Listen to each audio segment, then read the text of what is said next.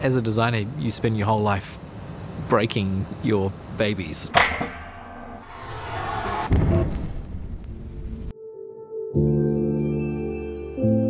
Prototyping is part of the process, and you have to get used to it.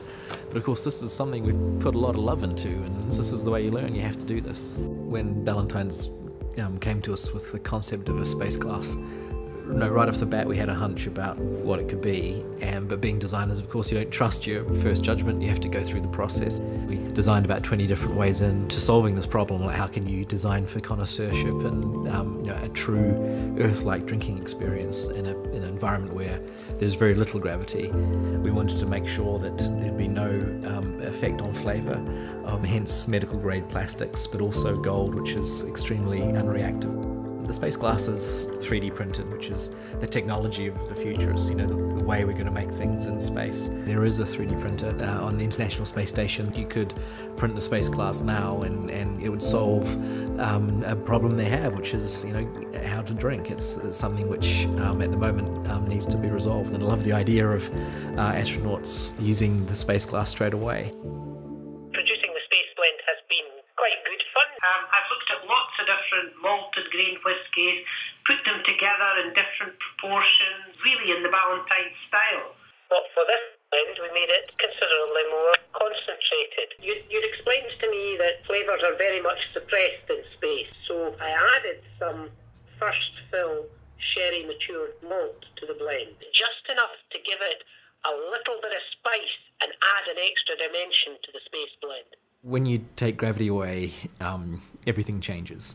We sort of know in principle that it would work with water. Water is polar, it has these things called van der Waals interactions. It is a sticky, sort of jelly-like substance in zero-G. But whiskey, we just don't know. Whiskey doesn't have the same level of polarity. Our hope is we can conduct a test which uses Sandy's space blend, and then we'll really know whether it works inside the glass.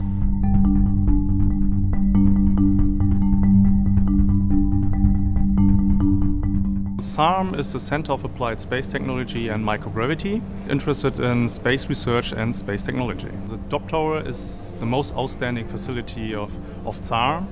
It's a laboratory for short-term experiments under microgravity conditions, so conditions under weightlessness. We have here a vacuum steel tube, which is 120 meters high. We have a freely falling capsule inside this, and no air drag acts on this capsule, so we are able to achieve this high quality of microgravity. The secret of good design is prototyping, and this is just prototyping on a really huge level.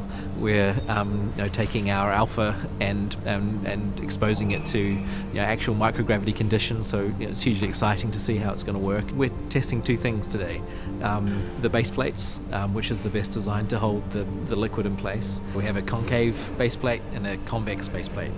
And our core supposition is that the liquid, which will be like a jelly in microgravity, will stick to the base plate. We want to figure out which is the best plate for that sort of sticking process, and hopefully that will then connect to the entry point, to the helix, which then of course allows the liquid to go into the mouth of the space traveller. Our hypothesis is that it's going to be the convex base plate, but we really need to figure out if it is true, and the only way to do that is to drop it.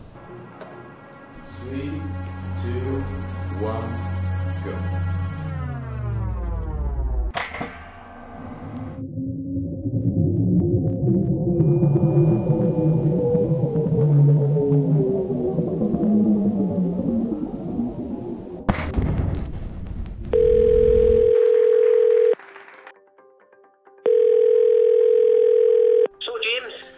How did your test go? Yeah, it went amazingly well. The whiskey stuck to the base plate as we imagined, but it was extraordinary just to see it climb up the channel to the mouthpiece, and so it worked so much better than we thought. The way that Ballantine's interested in exploring this concept was the future, really, where humanity is going. There's a whole category of people who are now called astropreneurs who are doing this. They're creating businesses and services for space. The space glass is a symbol of this new frontier.